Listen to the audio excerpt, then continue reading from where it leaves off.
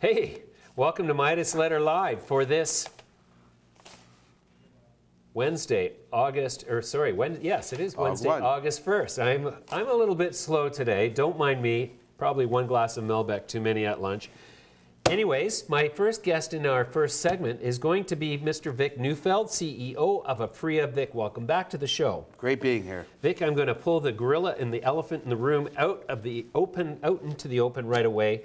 Everybody in the marketplace thought that it was going to be Aphria and Molson Coors, and then lo and behold, out of the blue, it's Hydropothecary and Molson Coors. What happened?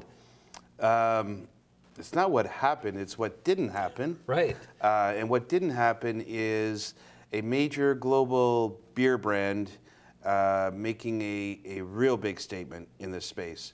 If you read without a lot of clarity, the press release, it talks about a JV and a lot of research and development and going forward. There was no equity investment. There was no injection of gray matter into Hydropothecary. Rather, it was their contributions into the JV of trying to create a brand, not a brand per se, but the formulations of a non-alcoholic beer. Mm-hmm. It was not what I think the market expected. Forget the name Hydropothecary. The concept was not as transformational as was thought.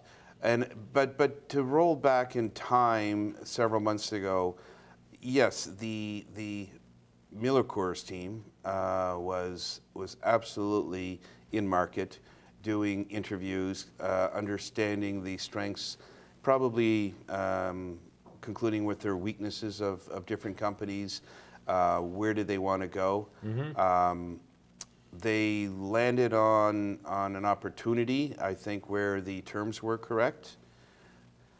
But the journey doesn't stop there. Molson Coors, not the Miller Coors, is only one of many. Sure. And let's not restrict ourselves just to the beer. Mm-hmm. Yes, beer is going to be the biggest, quote, loser, if I could say that, as recreational comes. Just look at Colorado, at Washington, Oregon, California. People are going to drink cannabis instead of beer. Non-calorie, the high, the instantaneous. Right. You don't have to drink, well, 8 beers for me, 12 beers for you, to get to that level. There are, and they're the first losers when it comes to the entertainment dollar. I mean, right. They're solid companies, don't get me wrong. But there are other spaces of beverage that one really needs to understand has greater strengths of market penetration with their own brands. Mm-hmm. Red Bull? Energy drinks, is that what you just said? Yeah. Energy drinks, absolutely. But does Pepsi or Coke really want to jump into this space? I'm going to suggest no. Right. But so that would be the Gatorades of the world. But the energy drinks, absolutely.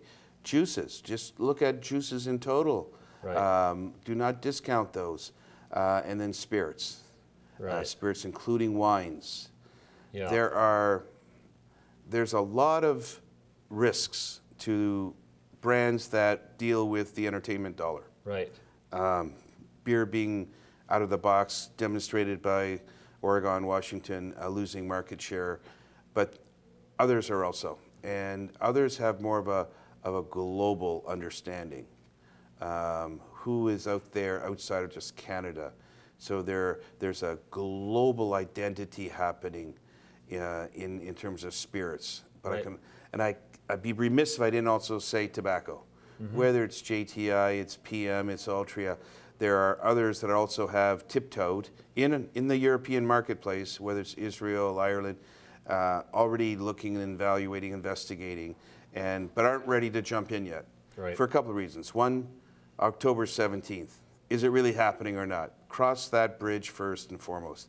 Then what are the advertising rules? What are the penalties? What's the enforcement when you go offsite? Sure. They want clarity. Every best-in-class company wants clarity.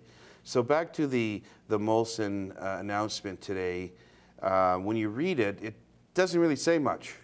There's not a lot of meat behind the business plan other than a JV. Well, the things that concern me about it, and I would like your sort of feedback on this, is that First of all, Hydropothecary has put themselves in a minority position. Throughout Canadian history, any company that's in a minority position with a major global partner is subject to that partner's timeline and is no longer the author of their destiny, at least in that iteration. Secondly, absent a capital injection from the larger partner, is it really an indication of faith, or is this just a science fair experiment for them? Thirdly, the stipulation was that Hydropothecary was going to have to give a whole bunch of warrants to Molson Coors to finalize the deal. So it essentially sounds like it was more or less a pay-for-play opportunity, and that's why I suspect there were 4 contenders in the mix, and Hydropothecary got it because they were the ones who were willing to bend over. Sorry, I don't mean it that way. Your latter point could not have been phrased any better. Listen, every CEO has to be accountable to their shareholders for value. The value that is on the books today, but the accretion of value tomorrow. And we have to champion that. We have to safeguard that. In my opinion, if there wasn't some accretiveness that really had substance, that really brought value, when beverages / non-alcoholic beer being one of those definitions, which we still don't know if it is or not and when, if it doesn't bring value to me today in terms of gray matter, the intelligence, the consumer profile, the sharing of all that information with us, well, I'm not too crazy. Right. As I said, there are other spaces that, and very logically, so I'm not speaking out of turn here, very logically, there are other spaces that have done a lot of work, a lot of analysis, just like the Miller Coors team, bright guys, solid guys. They've dotted every I, and they came away with a deal that, to me, is more one-sided than a win-win. So what's Aphria's strategy in all of this? I mean, the beer thing's been done. You know, Canopy's got their relationship with Constellation. Now we have this Molson Coors thing, which is, you know, doesn't excite me greatly. However, you know, it might. But it should have. That deal should have excited the entire space. Well, but it didn't. Absent some great. You know. Yeah. Okay. So then what is so you mentioned energy drinks. I prefer to think of them as utility drinks because, you know, the 5-hour energy drink, the Red Bull, but then you've also got drinks like chamomile tea and different drinks that are used and are marketed as remedies for different states of mind, which I think cannabis as an ingredient in anything is going to offer that, as well as with the CBD component. You know, maybe there's a therapeutic benefit in there too. So, but for me, personally, as a consumer of both alcohol and cannabis, and yes, I do consume them both at the same time on occasion, much to my regret sometimes, but, you know, the bottom line is I don't really want cannabis in my beer, and I don't really want alcohol in my cannabis because the utilitarian aspect of both demands that, you know, I'll do one in one circumstance, I'll do the other in another circumstance. So do you think that it's probably more advisable from the standpoint of looking out into the future of where everything can have cannabis in it, that people are going to look to differentiate their consumption of cannabis from their consumption of alcohol just naturally without the government interference that stipulates that that will never be allowed? Wow. Where do I start on chiming in on some of these topics? So I want to first talk about the medical platform. Medical yesterday, today, and tomorrow will not go away. There are forms of infused products that a medical patient would benefit from. Your mother. You know my mother? No. She's calling me right now. From minor to mild, moderate arthritis. What better, and she's a tea drinker. David's Tea, for example. What better branding than a tea bag that has and resonates with trust in a consumer, your mother, where in her morning tea, she's got the equivalency of whatever CBD is necessary to combat some of the pain of her mild to moderate arthritis. Or at night, the tea drinker, coffee, K-cup, Keurig, whatever, that has an element of THC and CBD for sleep disorder. There are infused foods that are natural evolutions that are medically inclined. from gums to mints. Cough drops. Suckers, lozenges. There's a whole bevy of opportunities, but the government has to get there. Right. And it's going to take time. So back to the October 17th, we know it's dried flower, pre-rolls, oils, topical sprays, but no vape pens. Right. And then after that, right now there's conversation, but nothing definitive on certain infused foods.